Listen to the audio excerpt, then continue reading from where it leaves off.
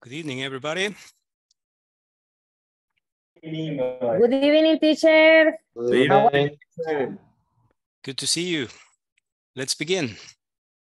Vamos Yes. a compartir pantalla. Okay. Everybody, if you can see that this is Inglés Principiante, Módulo 1, and that's me, Iván Doñan, at your service. And today, this is session number 8, and today is April the 13th, 2023. Okay, damos inicio entonces.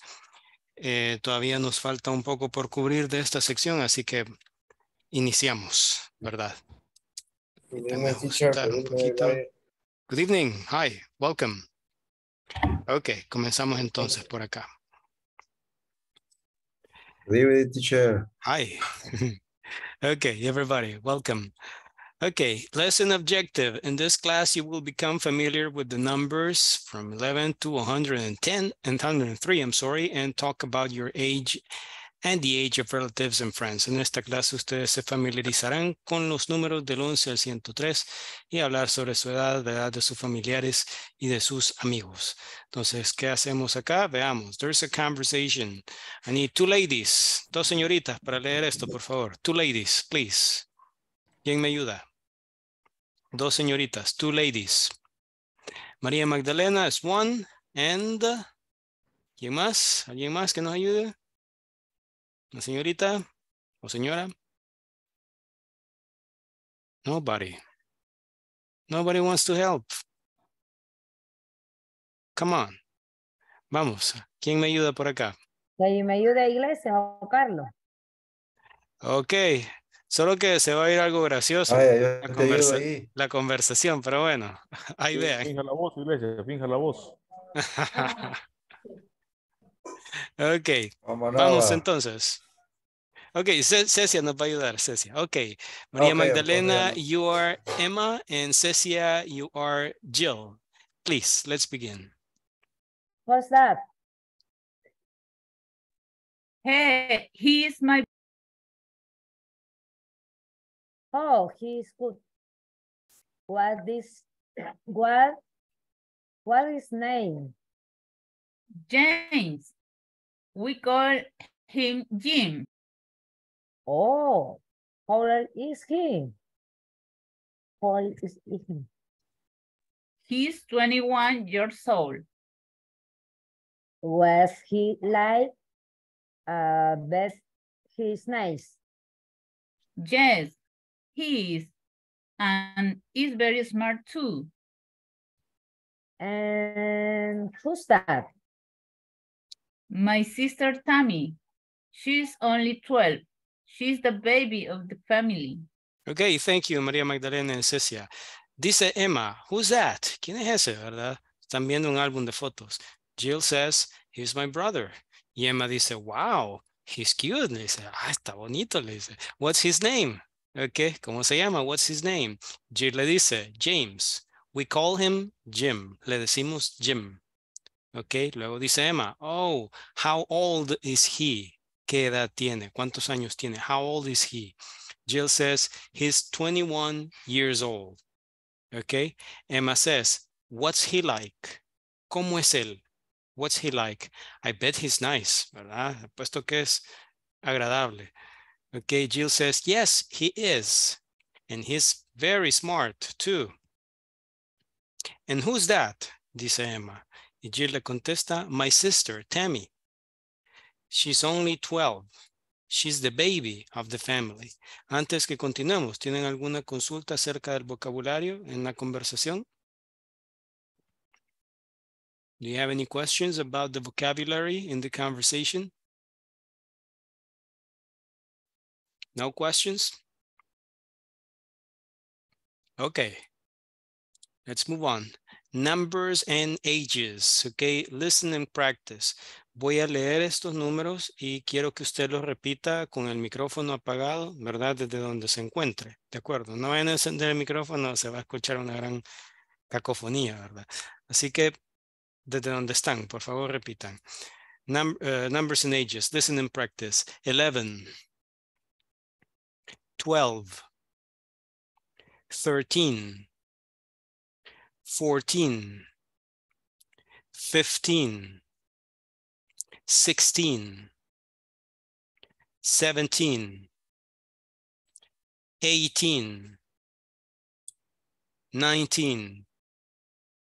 20, 21,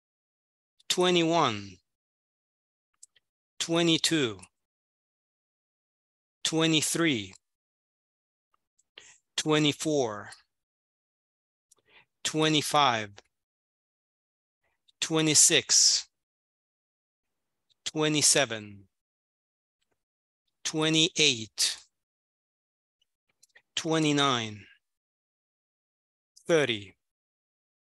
Si ustedes se fijan, prácticamente estos son los que tenemos que memorizar con mayor prioridad. Del 11 al 19 son 11, 12, 13, 14, 15, 16, 17, 18, 19. Luego sigue 20, que sería el 20. Y de ahí, ¿cómo se forman los siguientes números? Bueno, solo diga 20 y le pone el 1 para el 21. Parecido al español. 21, 22, 23, 24, 25, 26, 27, 28, 29. Y luego aparece el 30, que sería 30. Así, ¿verdad? Con la lengua entre los dientes. 30, 30.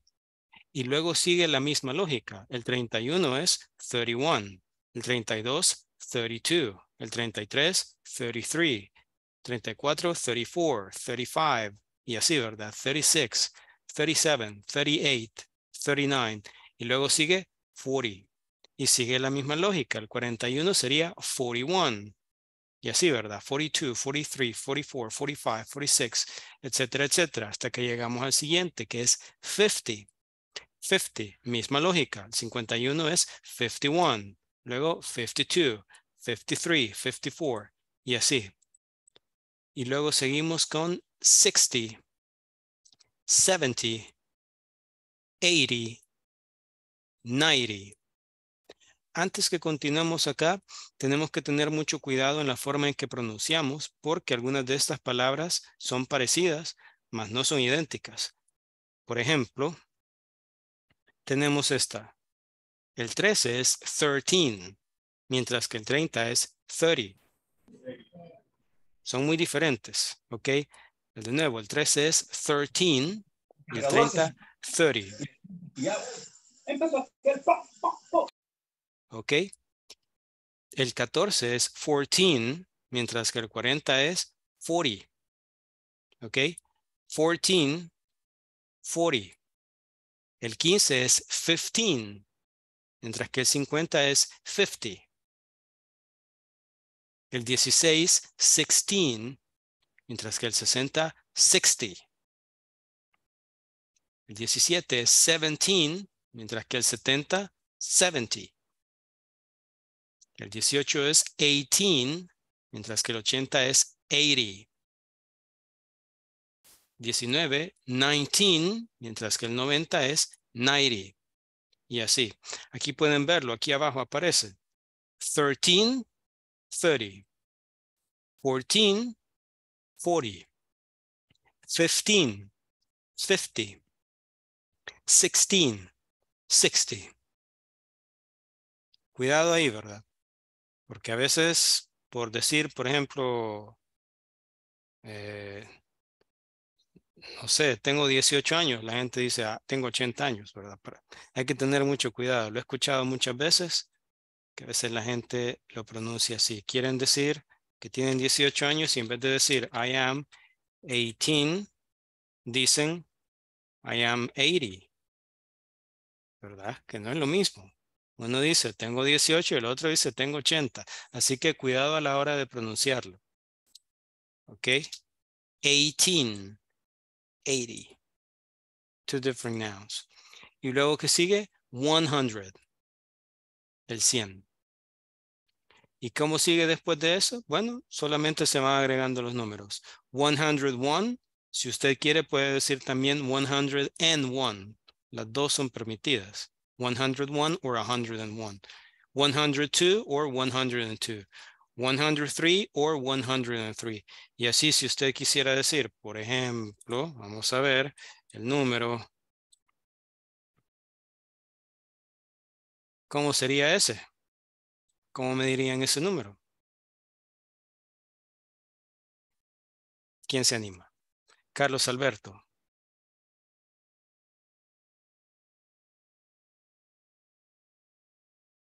Carlos Alberto. ¿Micrófono? El micrófono, creo que lo tiene desactivado. 174. Correct, 174. Ok, Cecia Ortiz quiere participar. Le vamos a dar aquí chance. Vamos a ver. Ok, And Cecia. Okay. 182. Correct, 182. Ok, Enrique Pérez. Ok, veamos.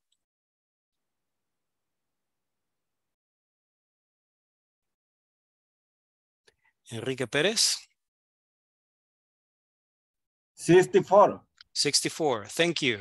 Ok, Baudilio L. Nilsson.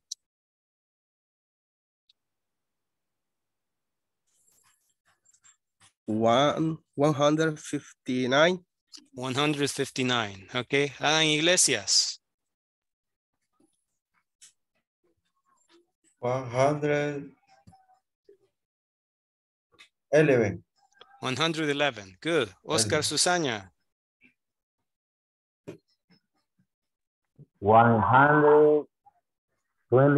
100. 29.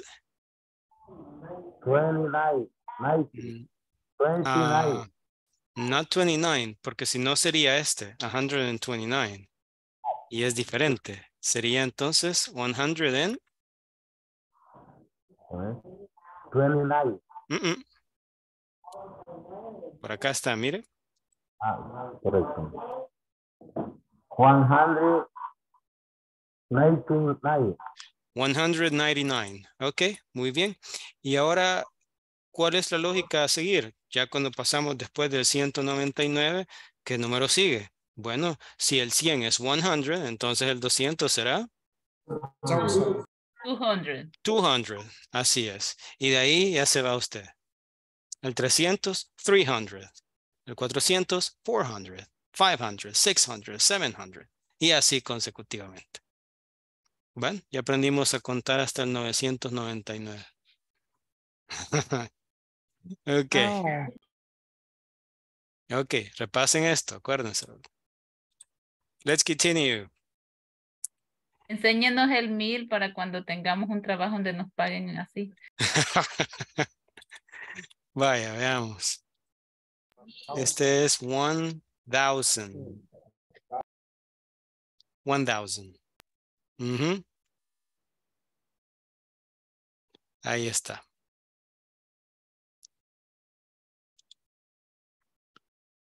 Ok. All right, let's do this. Spell the numbers. ¿Qué números tenemos acá? ¿Quién me dice? How about the second one?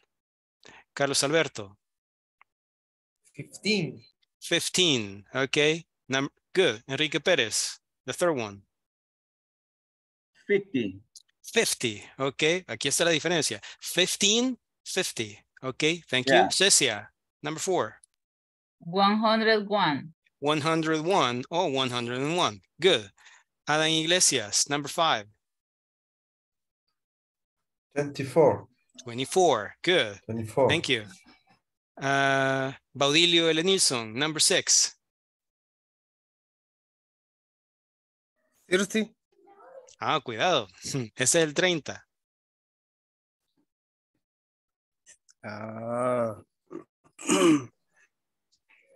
63. No, not really. Vamos a ver. Ever Enrique nos puede ayudar. Number 6. 13. Okay, pronunciation. 13.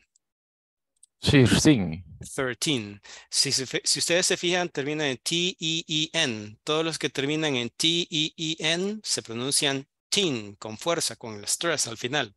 13, como este también, ¿verdad? 15. Ok. Juan Francisco, number 7. 70. 70, very good. Number 8, who can help us? Number 8, please. Carlos Alberto. Luego Enrique Pérez. Luego David Antonio. Okay. I'm sorry? 30. 30. Okay, there's 30. Okay. Enrique Perez, number 9. 19. I'm sorry? 19. 19. Very good. David Antonio, number 10. 90. 90. Okay, this is 90. 90. Oh, Así nice. es. Si se fijan, vaya, veamos. Del 13 al 19, la fuerza va al final. Teen, al final, ¿verdad? 13, 14, 15, 16, 17, 18, 19. Pero luego, cuando hablamos del 30 hasta el 90, va al principio la fuerza. Usted dice 30, 40, 50, 60, 70, 80, 90. Ok. Un poquito de práctica, nos vamos bien con eso. Okay, very good, everybody. Lesson objective, let's continue. In this class, you will learn how to form WH questions with the verb be. En esta clase, ustedes aprenderán cómo formar preguntas. Sigue apareciendo la palabra esa interrogativa. No, las preguntas son interrogativas automáticamente, ¿verdad? Preguntas con el verbo ser o estar. ¿Cómo hacer preguntas? Digámoslo así, vamos a cambiar esto. Abiertas. Bueno, ahora sí. ¿Cómo formar preguntas abiertas con el verbo ser o estar? Grammar focus. WH questions with the verb be. Esto es lo que aparece en el material. Tenemos preguntas como esta. What's your name? ¿Ok? A diferencia de las preguntas que estudiamos ayer y anteayer, y el lunes también, creo yo, esas son yes, no questions. Es decir, esas preguntas solamente las podemos contestar con un sí o con un no. Pero estas preguntas que estamos viendo hoy tienen otro nombre. Vamos a verlo acá. De nuevo, ya habíamos visto, ¿verdad? Yes, no questions. Por ejemplo, are you a student? Si a usted le preguntan, ¿qué pasó acá? Uy, ok. Are you married? Is he your brother? Etcétera, etcétera. Esas son yes, no questions. Cecia, tiene una consulta. Oh, perdón, lo activé sin querer. Ah, ok, no problem. Ok, bueno, esas son yes, no questions. ¿Por qué? Porque usted puede contestar estas con un sí o un no. Usted dice, are you a student? Yes, I am. Or, no, I'm not.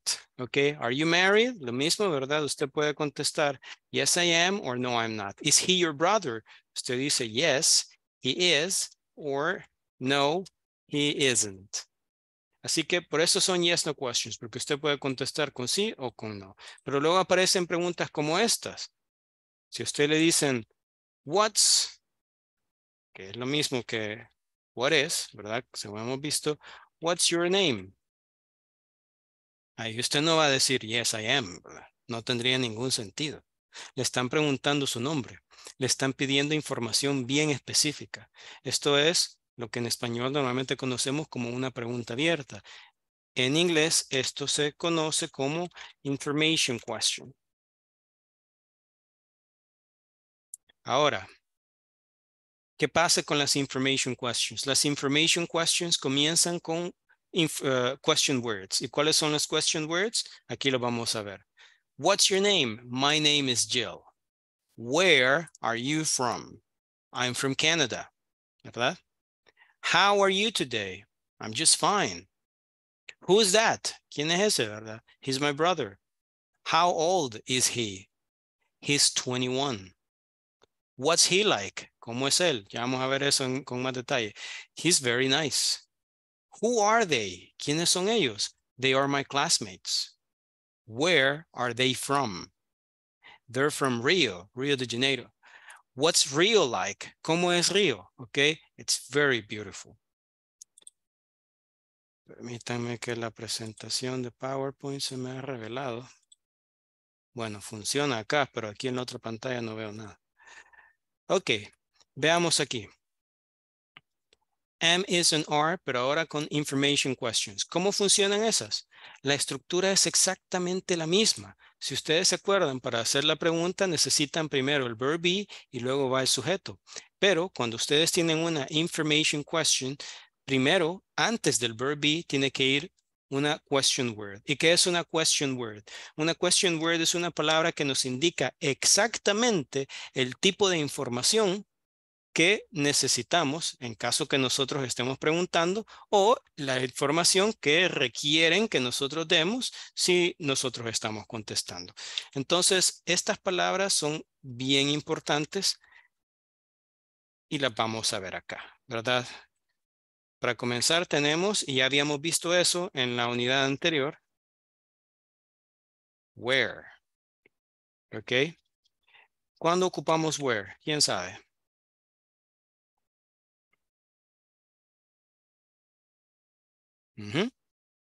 Enrique. Cuando es plural. No, en realidad no. Ever Enrique, el otro Enrique. Para consultar dónde. Así es. Where indicates place, o sea, lugar. En español sería ¿dónde? ¿Ok? Luego tenemos what. Vamos a ponerle aquí question mark. What is for things. Es para cosas. Entonces, what es qué. ¿Ok? Luego tenemos who. Who is for people, para personas. Entonces es quién o quiénes.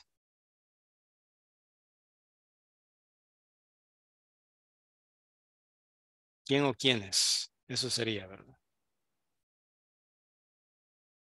¿Ok? Luego tenemos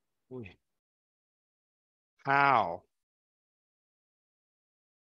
que es para manner o manera, forma. ¿Ok? Así que este es cómo. Luego tenemos why.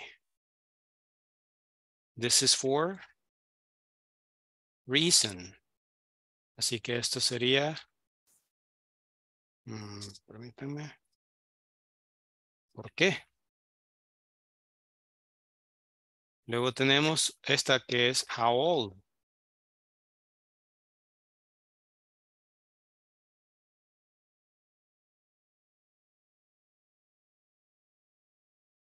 Age, la edad. ¿Cuántos años? O ¿qué edad?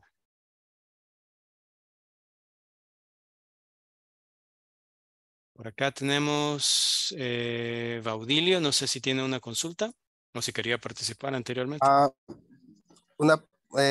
Ahí no aplica el when. Sí, también. Ujú. Sí, también. Aquí va when también. When. Okay. Que sería, this is about time. O sea, ¿cuándo? Ujú. Enrique Pérez, no sé si tiene una consulta.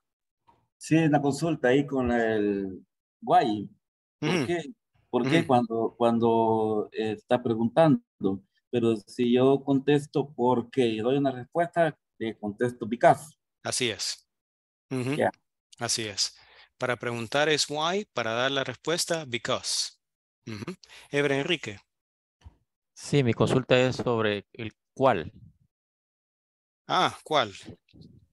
Which.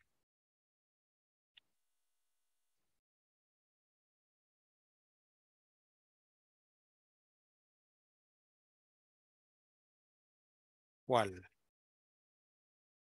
Y así.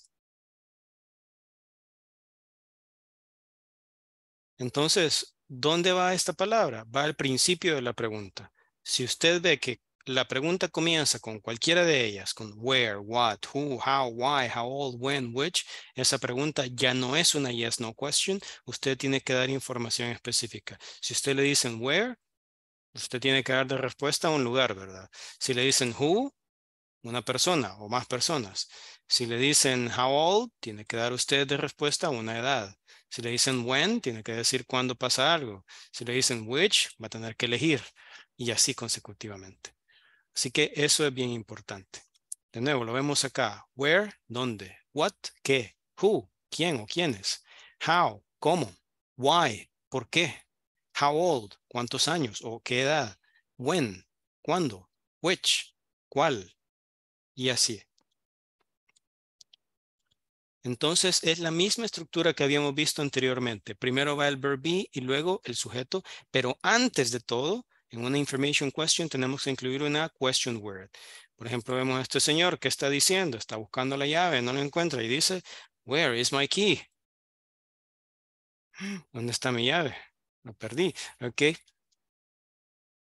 We have some more examples. Where is your mother?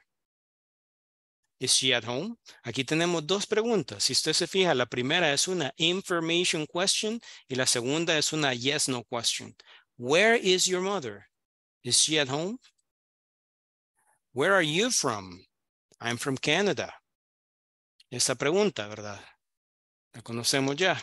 Decimos, where are you from? ¿Qué significa? Este teclado me confunde. ¿De dónde eres? Where are you from? Y la otra persona dice, I'm from Canada. What color is your car? What color? Sí, ¿de qué color? Estas question words se pueden combinar con otras palabras también. Por ejemplo, cuando decimos how old, también podemos decir what color, que sería ¿de qué color? What color? Vamos a ver. Ever Enrique, what color is your car? Is green. It's green. Okay, good. Okay, good answer. Buena respuesta. It's green, me dice, ¿verdad? Okay. Veamos. How old is Joseph? He's 34. How are your parents? Are they well? ¿Están bien de salud? These postcards are nice. Estas postales, ¿verdad? Están bonitas. Are nice. How much are they? Aquí hay otra, por cierto. Cuando decimos how much, por lo general es para preguntar precio. Veamos. What color sería ¿qué color? Y how much sería ¿cuánto vale? O en plural, bueno, vamos a ponerlo acá de una vez. ¿Cuánto valen? ¿Cuánto vale o cuánto valen? How much? Como aparece aquí en el ejemplo. These postcards are nice. How much are they? ¿Cuánto valen? Salvador Hernández. Y how many no sería el mismo de valor económico. No, how many es, bueno, veamos acá. Muy válida la pregunta, por cierto.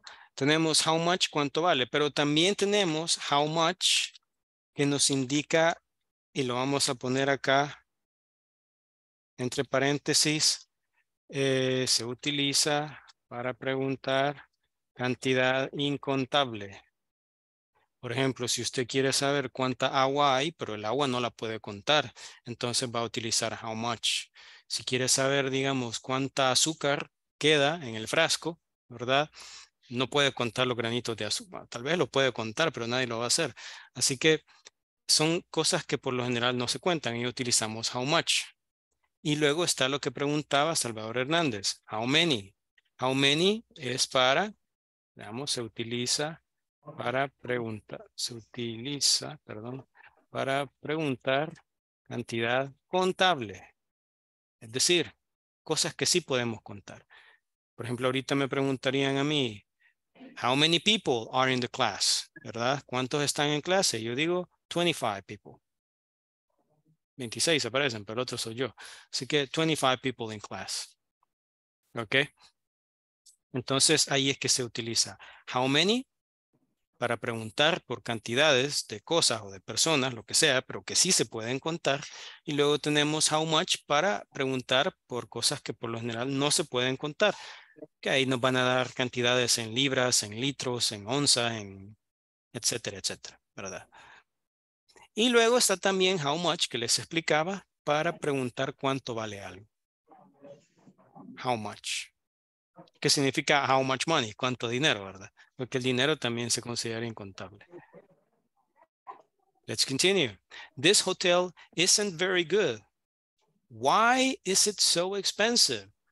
Este hotel no es muy bueno. ¿Por qué es tan caro? Why is it so expensive? And so on. Let's do this. Híjole.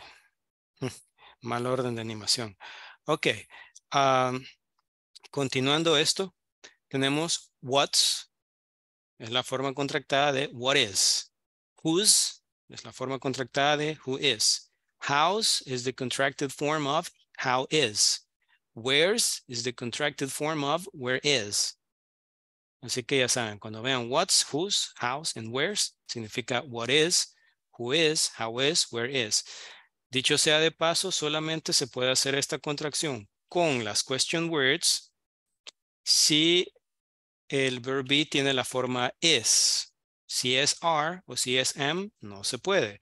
Es decir, sí lo puede ocupar, pero no se puede contractar, ¿verdad? Usted puede decir where are, ok, pero no me va a decir where. Eso, no existe esa contracción, ¿verdad? Solamente con is.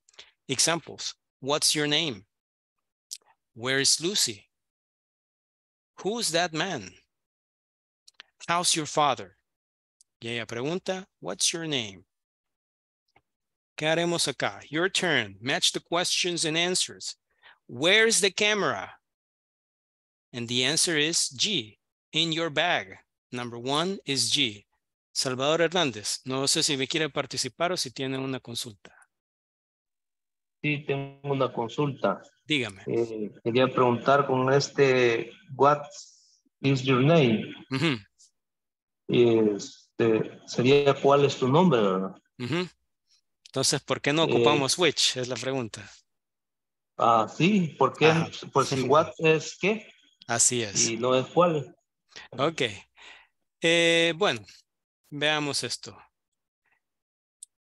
Este tipo de interrogantes surgen continuamente, ¿verdad? Porque si bien dos idiomas pueden ser muy similares en algunos asuntos gramaticales y de vocabulario y de uso, ¿verdad?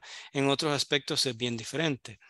¿Por qué en español decimos cuál es su nombre y en inglés decimos what's your name y no ocupamos which is your name? Porque which es cuál, ¿verdad? Normalmente cuando usted tiene una selección limitada de opciones, ahí es que va a ocupar which. Imagínese que ustedes le van a servir un pastel y tienen pastel de chocolate, pastel de fresa, pastel de caramelo y pastel de, no sé, otra variedad que tenga ahí. Un cheesecake. Entonces a usted le van a preguntar cuál quiere. ¿Por qué? Porque hay una selección limitada. Solamente hay 4. Ahí sí le dicen which. Pero cuando usted tiene que preguntar por cierta información de la cual la selección es ilimitada, solo imaginémonos cuántos nombres existen, ¿verdad? Muchos nombres y la gente hasta se inventa nombres nuevos todos los días. Entonces, ahí la selección ya no tiene límite, es todo lo que hay puede ser. Entonces ahí es que usted pregunta, what's your name?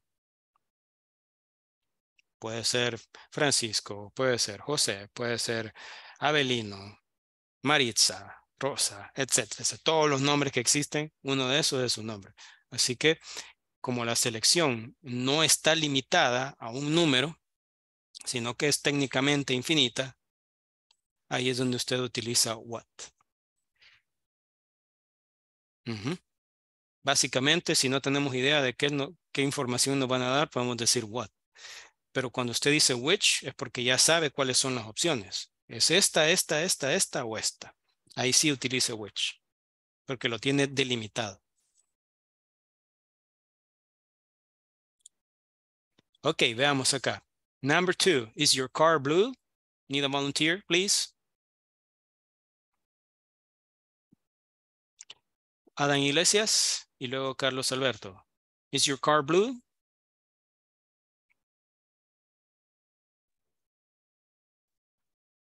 Perdón. Number 2, is your car blue? Where is the camera? No, ese es el ejemplo, veamos. La pregunta del ejemplo es, where's the camera? La respuesta es letter G, in your bag. Number 1, G. What about number 2? Is your car blue? Yes, no question.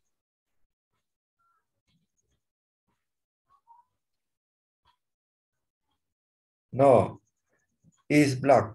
No, it's black. Letter F. That is correct. Thank you, Adam. Carlos Alberto, number 3. Is Linda from England? No, she's American.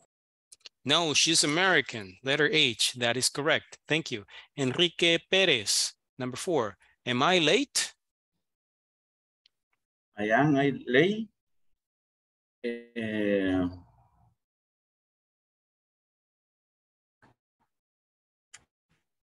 No, it's not. No, it's not. Bueno, esa no está en las opciones.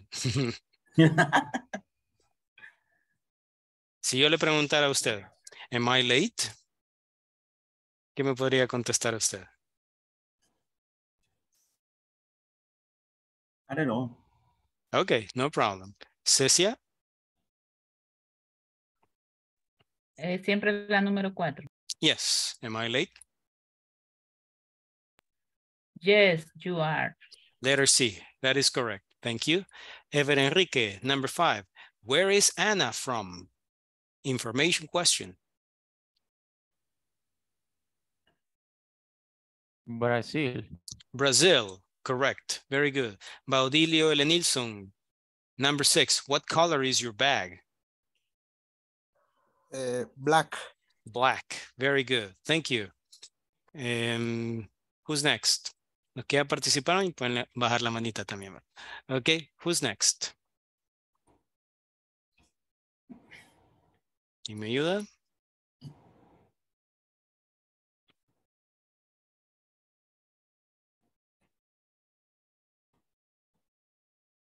Siempre los mismos 5. No, vamos. Baudilio, ok, nuevamente. Are you hungry?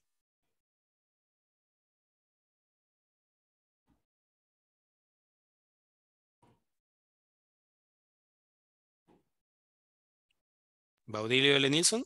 No, Are you? I am not. No, I'm not. Okay, letter B, correct. Adán Iglesias, how is George?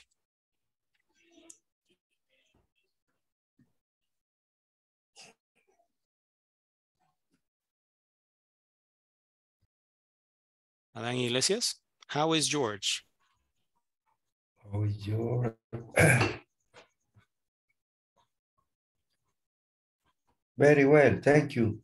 Very well, thank you. Very good. And the last one.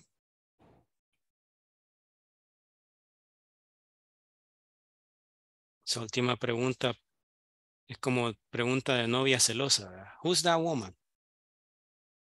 Okay, Baudilio Lenilson. My sister. My sister. Correct. Okay, very good. Permítanme que aquí ha pasado. Aquí está. Ya apareció de nuevo. Ok, veamos este ejercicio. Un poquito más difícil. Hay una combinación de yes, no questions y de information questions. Vamos a ver.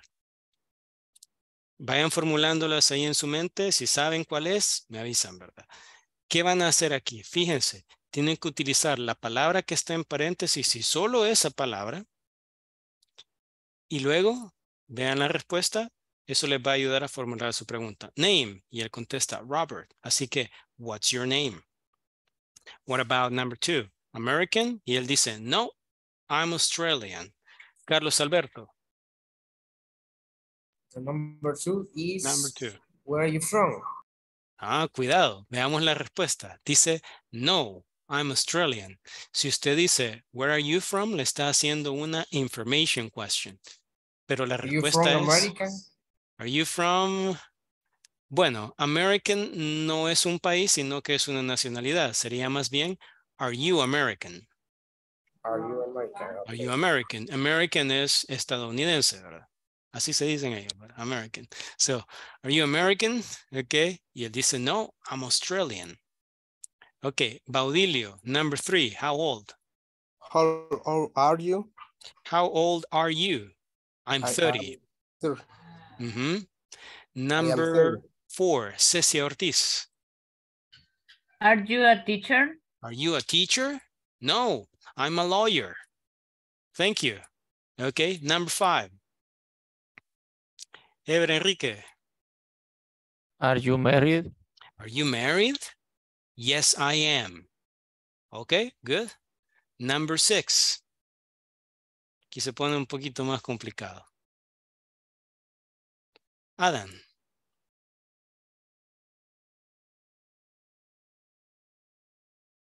El micrófono, no tiene apagado.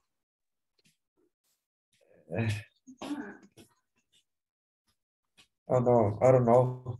Okay, no problem. Salvador Hernández.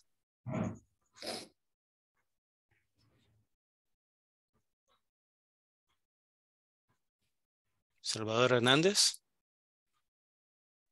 Perdón. Okay. Are you wife a lawyer? A lawyer, No, pero she's a veamos. doctor. A lawyer. Ajá, pero no podemos decir are your wife porque cuando decimos your Your wife wife. es she. Entonces no ocupamos are con she. ¿Cuál ocupamos con she? ¿Cuál forma del verb be? She is. Ajá, ocupamos is. Como es una pregunta, decimos. Is your wife. Is Is your wife? Is your wife a lawyer? Is your wife a lawyer? No, she's a doctor. Okay, thank you. Enrique Pérez, number 7. Okay. From are you? Veamos la respuesta. Él dice, she's Italian. Están hablando de la esposa de él. Okay.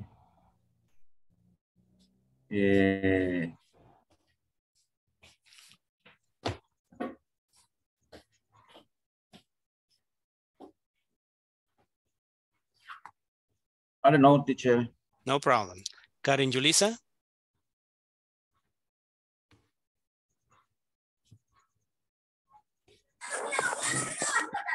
Is... Ay, pero... Ay, no me perdí.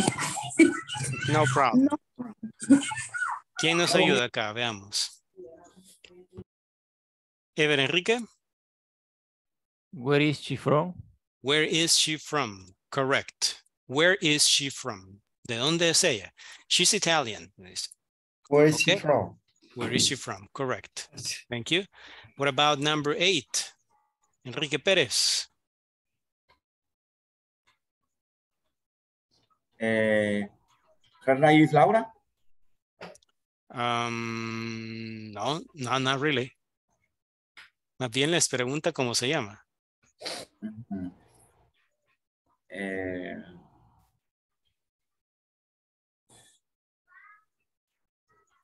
Veamos, Salvador Hernández, tal vez nos ayuda con esta. What's her name? What's her name?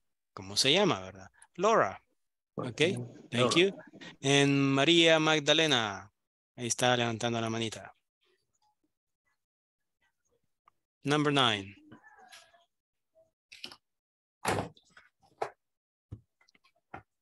Ok, Adán Iglesias.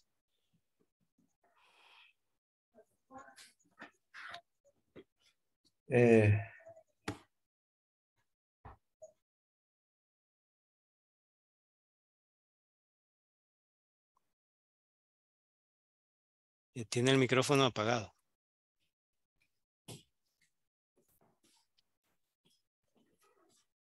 When I don't know, teacher.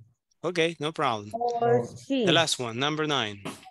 Por ahí escucho una voz, pero no veo quién me habla. María Magdalena creo que es. Ajá. María Magdalena. Sí. How old? Sí. How old? Is she? Is she? How old is she? She is 28. Ahí tenemos las information questions. ¿Qué vamos a resolver ahorita? Dígame. A mí me cuesta pronunciar esa. For. How old? How old? How old? How old?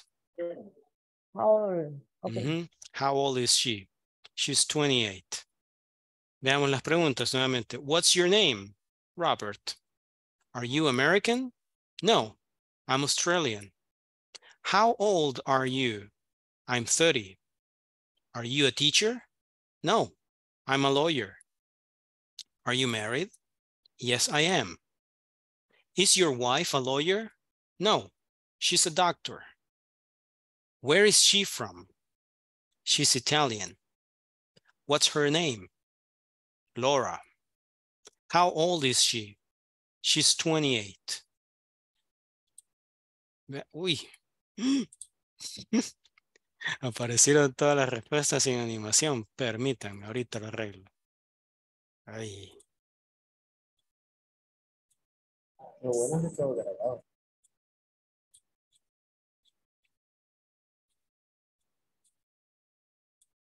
Ok, hoy sí. Esto es parte del Knowledge Check 3.11, ¿verdad? Básicamente es el mismo ejercicio. Complete the conversations with WH questions. Aquí nada más va a haber, information questions. O sea que todas comienzan con who, what, where, how old, etcétera, etcétera.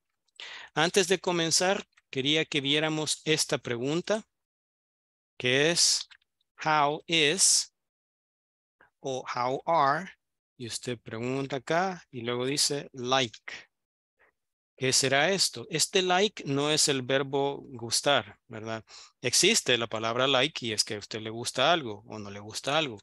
Pero también está la palabra like que funciona como una preposición que significa cómo.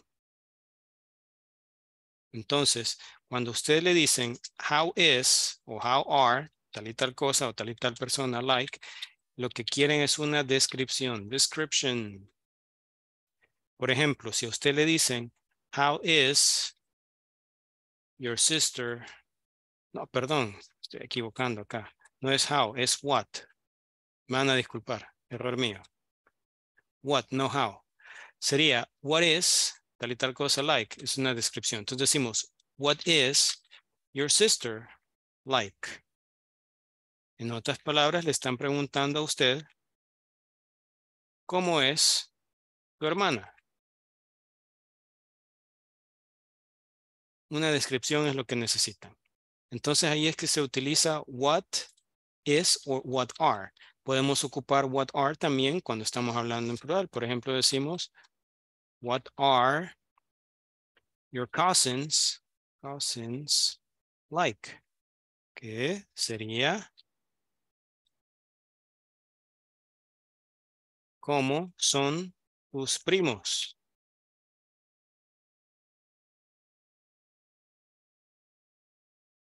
Así que veamos eso, ¿verdad? Cuando decimos what is o what are, luego decimos lo que sea que lo que nos estamos refiriendo, lo de quién estamos hablando, y luego lo completamos con like, que en este caso es una preposición. Así que, what is your sister like? Es ¿cómo es tu hermana? What are your cousins like? ¿Cómo son tus primos? Tomemos eso en consideración porque este ejercicio utiliza, bueno, vamos a ocupar este tipo de pregunta. Baudilio. Teacher, esa palabrita like la vamos a utilizar solo para describir personas, no objetos o Cualquier lugares. cosa, cualquier cosa. Ah, ok. Ujú. Thank you. Puede ser un lugar, por ejemplo, si usted fue a Argentina y le digo, ay, mire, ¿cómo es Argentina? Cuénteme. Yo le pregunto, what is Argentina like? Se puede utilizar también. Ok, thank you. Ujú, you're welcome. Veamos, look, who's that? Dice, oh, he's a new student. Para saber qué vamos a contestar, tenemos que ver la respuesta. I think his name is Chien Kuo. ¿Cuál sería la pregunta entonces?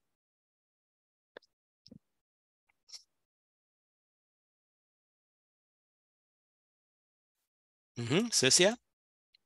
Tenemos que completar la pregunta. La pregunta, así es. ¿Cuál sería entonces? Basados en la respuesta, ¿verdad? Look, who's that he? He's a new student. Ajá. Y luego le hace una pregunta y la respuesta es, I think his name is Chien Kuo. What is the question? What her name? Her name es para chicas. En este caso sería, What his name? what's his name? Okay, what's his name? I think his name is Chien Kuo. Chien Kuo. Question. And the answer is, he's from China. What is the question? ¿Quién nos ayuda acá? Baudilio. Where are you from? Si usted hace la pregunta, where are you from? Le está diciendo directamente a la persona con la que está hablando de dónde es. Pero aquí estamos hablando de un tercero. Entonces hay que cambiarlo un poco. La idea está bien, ok, nada más hay que cambiar un par de palabras. I don't know. En vez de are you, ¿qué sería? Porque no estamos hablando directamente con Chien Ku, estamos hablando sobre él. O sea, él They esta are. parte. Esta They parte, are. they are si fueran más personas, pero solo es uno, solo es un caballero. Okay. He. Where is he from? Ajá. Entonces sería Where Where is he from? where is he from? Así es. is Where is he from? okay. ¿De dónde es él, verdad? Where is he from? He's from China. Conversation 2.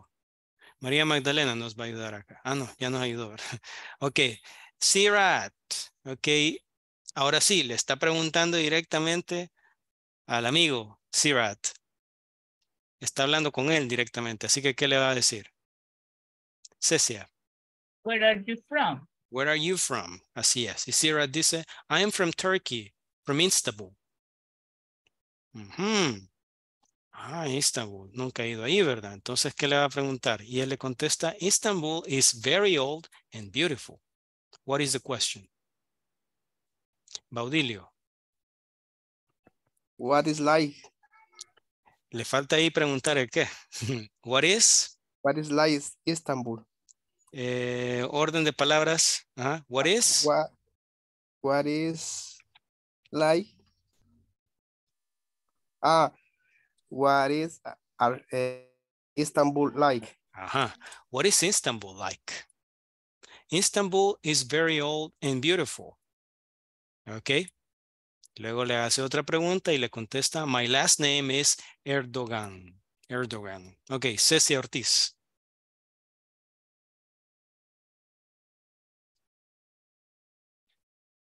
What is your last name? What is your last name? Okay, my last name is Erdogan. Okay, good. Thank you. Conversation 3. Hi, John. Bla, bla, bla. Y John dice, I'm just fine. ¿Qué le habrá preguntado ahí?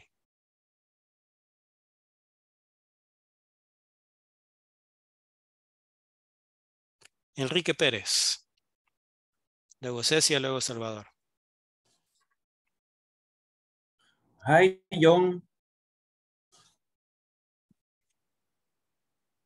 What are you? What are you?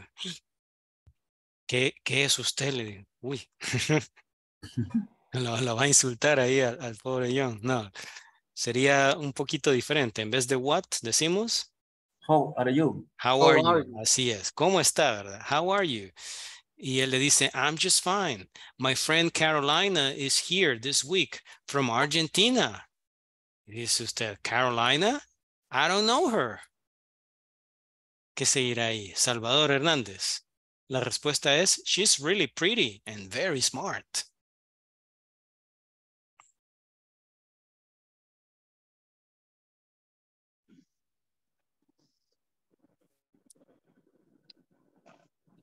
How sería how she Carolina. No. No, we need a description. Let's see, Cecia. Necesitamos una descripción acá. Who she is. No, ¿se acuerdan la pregunta que aprendimos Who is that? hace unos pocos minutos para pedir una descripción? Por acá la tenemos.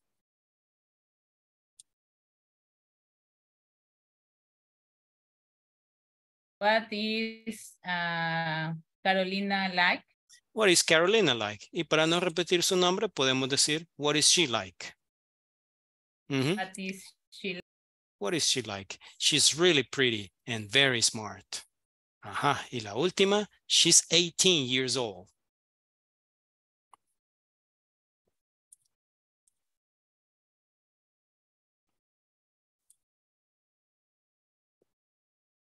¿Qué tenemos acá? David Antonio. How old Ajá.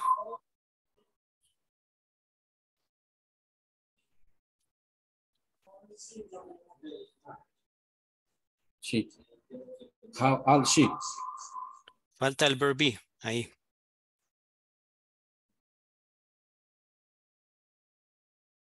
Is she? Ujú. How old is she? Así es. Very good. Ok.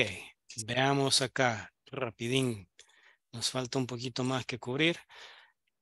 Let's take a look. In this class, you will learn adjectives which describe the personality and appearance of people. En esta clase, ustedes aprenderán adjetivos con los cuales describirán la personalidad y la apariencia de las personas. Vocabulario. Word power. Descriptions. ¿Qué decimos acá? Veamos.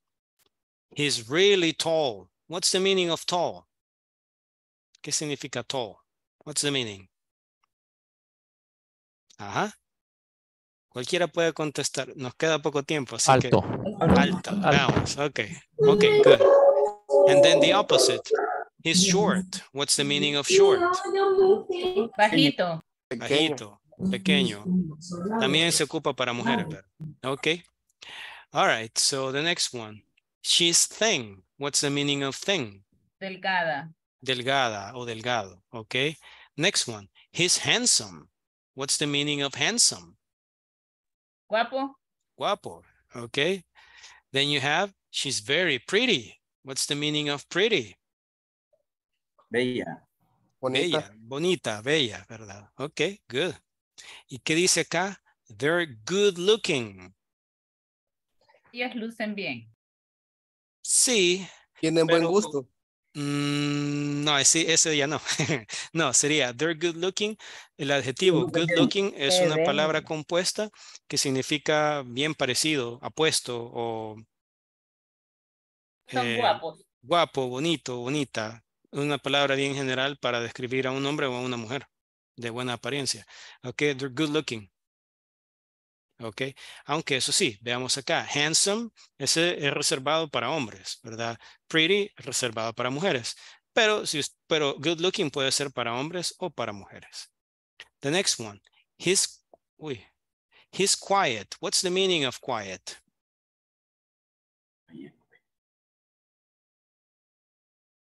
Callado. Callado, ¿verdad? Quiet. He's quiet. And the opposite, lo contrario. She's talkative. Plantina. Platicón, platicona, Hablador. hablantín. Ajá, that's right. She's talkative. Next is, she's shy. Penosa. Tímida. Penoso, tímido, right? That's the meaning of shy. He's funny. What's the meaning? Gracioso. Gracioso, ¿verdad? Chistoso. She's serious. Serio. Serious means serio. Okay, the next one. She's really friendly. What's the meaning of friendly? Amistosa. Amigable. Amigable, amistoso. Okay, y tenemos, she's a little heavy. What's the meaning of heavy? Gordita. Como gordito, gordita, ¿verdad? She's a little heavy. Hay que tener cuidado también rellenito, ¿verdad? Para dirigirnos a las personas, ya que existen adjetivos para describir gente que pueden sonar un poco ofensivos, sobre todo en este año 2023. Por ejemplo, hay palabras que se utilizan, probablemente están ya familiarizados ustedes con ellas porque las han visto en alguna parte. Por ejemplo, una palabra fat. Fat es, no recomiendo utilizarlo porque suena muy pesado eso. sin tratar de hacer un chiste, ¿verdad? Suena muy grosero eso, ¿verdad? Fat. Es como decirle a alguien en español, gordo, gorda. Se oye como hasta ofensivo, ¿verdad? Entonces, son palabras que en lugar de utilizar esa, podemos decir heavy, ¿verdad? Y para suavizarlo, todavía puede decir a little heavy, o sea, un poquito gordito, ¿verdad? Un poquito pasado, ¿verdad? También otra palabra que puedo utilizar acá es chubby, que es como gordito, gordita también. Se oye más tranquilo que decirle a alguien fat, ¿verdad? Se oye muy feo eso, muy. Y para decirle gordo de cariño, gorda. Mm, nunca he Mejor no lo escuchado. hagan. Nunca he escuchado en realidad que se llamen así. Eso es más propio de los latinoamericanos. Pero en otros países, por lo menos yo nunca he escuchado que alguien le diga a alguien, mira gordo, así, de cariño. No sé, jamás lo he escuchado. I'm sorry. Le quedó mal ahí. Ok, veamos acá. Personality adjectives. Veamos, de los adjectives que están acá, ¿cuáles denotan personalidad? Serious, funny, Serious, funny, talkative, talkative, shy, shy, quiet, quiet. Así es. Okay, good. In appearance, you have handsome, Handsome, think, thin, pretty, pretty, tall, tall, short, little short, heavy, heavy. Okay, good. Tenemos tall, short, short, heavy, thin. Los puse juntos porque no cabían ya más. Heavy and thin, good looking, ¿verdad? Pretty, etc. Tenemos ahí unos cuantos adjectives. Vaya, miren, con eso técnicamente terminamos la sección 3, pero nos falta todavía ver lo del midterm. Si usted puede permanecer conectado, le invito a que se quede con nosotros. Si no puede, porque tiene otras obligaciones o ya se tiene que ir a la casa o ya que ir a cenar, puede hacerlo también. Igual esto va a quedar grabado y lo vamos a subir a la plataforma. Hoy me preguntaban por ahí que si podía compartir, digamos, el enlace para cada video. En realidad el enlace ya lo tienen ustedes. Es una lista de reproducción. Es decir, si ustedes entran ahí, cada día van a ver que hay un video nuevo, pero siempre en la misma lista. Así que no hay un enlace por cada video. En realidad sí hay un enlace por cada video, pero el enlace que les proporcionamos les da acceso a la lista entera de reproducción de todas las clases hasta el día de hoy. Tiene que haber 7 en la lista. Con el día de hoy ya serían 8. David Antonio. No sé si quería participar. No, tenía la mano levantada. Bueno, vamos acá. Vamos a ver lo del... aquí está. Lo del midterm. ¿Cuál es el midterm? Ustedes lo ven acá. Es este que pueden ver aquí en pantalla. No quiere funcionar la pantalla completa. Son varias secciones. Ya están aquí las respuestas. Solo vamos a ver muy rapidito. Y por si acaso a alguien le falta ahí, ¿verdad? Me parece que por acá hay una que como que no concuerda bien. Así que vamos a ver eso también. Veamos. Esto ya tienen que estar contestado hasta el día de hoy. Así que, por favor, si no lo han hecho, pues vayan tomando apunte y vamos haciéndolo. Listening. Listen to the conversation and select the correct answer. Hay que seleccionar la respuesta correcta. Okay, so his first name is... Escuchemos esto una vez. Can you hear that? ¿Pueden oírlo? sí, Okay.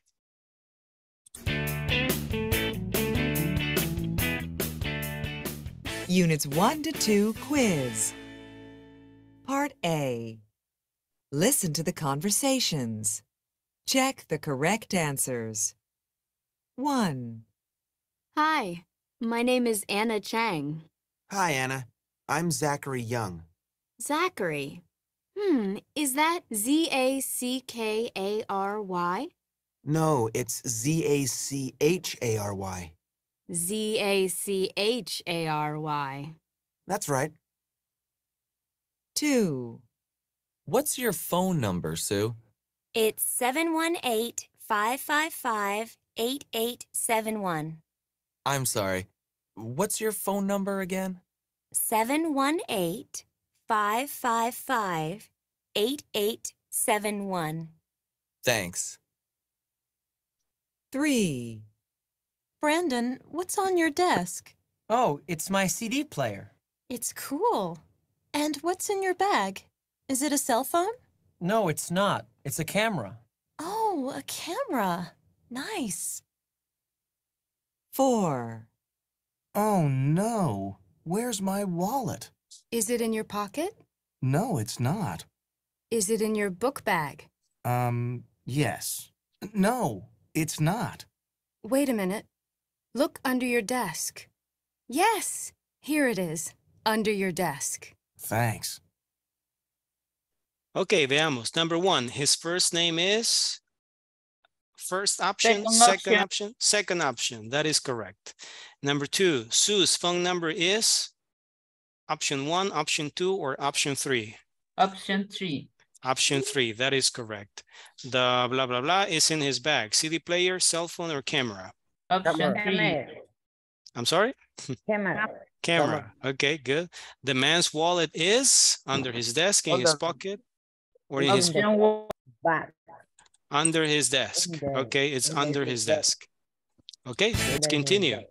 Complete the conversations. Complete the conversation with the possessives my, your, his, our, or her. Okay, veamos acá. Matt dice, Tony, this is my friend. ¿Qué sería aquí? Her name is Jennifer Miller. Her name is Jennifer Miller. Good. Number 2, Jennifer is in blah, blah, blah, English class, plural. Tony says, nice to meet you. Oh. Our. Okay, Jennifer is in our English class. Number 3, Here. Tony says, what's Your last name again. What's your last name again? Jennifer says, it's Miller. Okay. Part C, complete the conversation. Aquí es donde aparece una que está un poquito rara. Hay interferencia, me dicen por acá. Híjole. Bueno, igual, el audio aparece en la plataforma. Ahí lo podemos escuchar de todas maneras. Veamos. Fill in the blanks with the correct form of the verb be. Okay. Excuse me. ¿Sería acá? Are you Miss Brown? Okay. Y Miss Brown dice, no. I don't know. I'm not. I am not. No, I am not. No, Luego dice, I am not.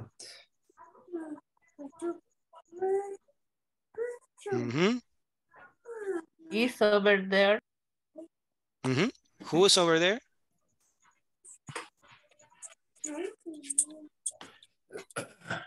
My name is Nicola Parker. My name is Nicola Parker. Pero ¿qué será acá? Porque le dicen, excuse me, are you Miss Brown? Y ella dice, no, I'm not. Ella por allá está, le dice. Yo soy Nicole Parker, le dice. Entonces sería.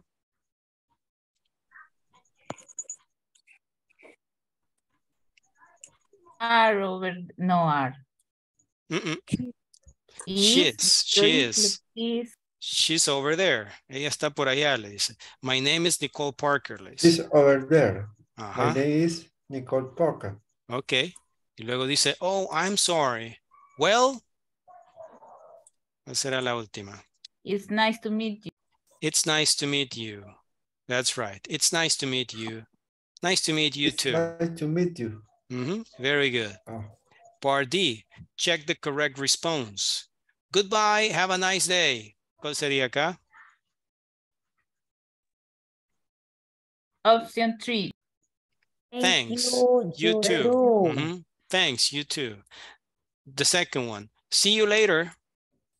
Bye-bye. Okay, bye-bye. Okay, bye-bye. Number 3. Hi, how are you? Not bad, thanks. Not bad, thanks. Not bad, thanks. Good. And number 4. Not bad, thanks. Good evening, Beth. Hello, how are you, Mr. Smith? Hello, how are you, Mr. Smith? Correct. Esa es la parte de section D. Section E, complete the questions and answers correctly. Okay. What are it, this, or these? Second. This, second. The second option or the third option? Third. The third option. What are these? Acuérdense, la forma en plural es these. La forma en singular es this. This. What are Pero es these? plural, tiene que ser this. What are This. these? Where These. this? For this. Ok, y luego la respuesta de esa pregunta sería It is a rain. plural. And this. They are. They are earrings. Okay, good. 2A. Your sunglasses, plural. Are these your sunglasses? Are these your sunglasses? Okay. Y luego dice, no. Is no. But sunglasses is They a are plural not. noun. They are not. Are Porque los not. lentes es plural, ¿verdad? No, they are not. No, They are not. Okay. Number 3. Is this a notebook? Is this a notebook? No, it isn't. It's an address book. It's an address book, the second one. Very good. Part F, que nos quedan 3 partes. Vamos, aquí rapidín. Okay, so complete the conversation, use the correct prepositions. Where are the keys? Aquí están, como pueden ver, okay? They are?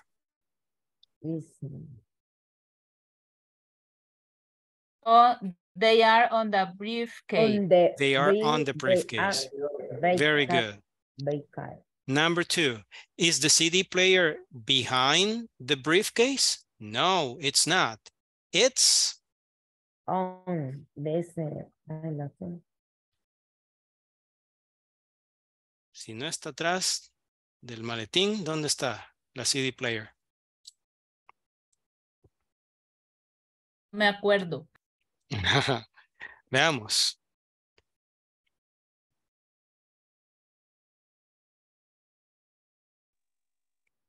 Ay, ya se le olvidó. Es a un lado. Next Next to, dice para Karen Julissa. It's next to the briefcase. Very good.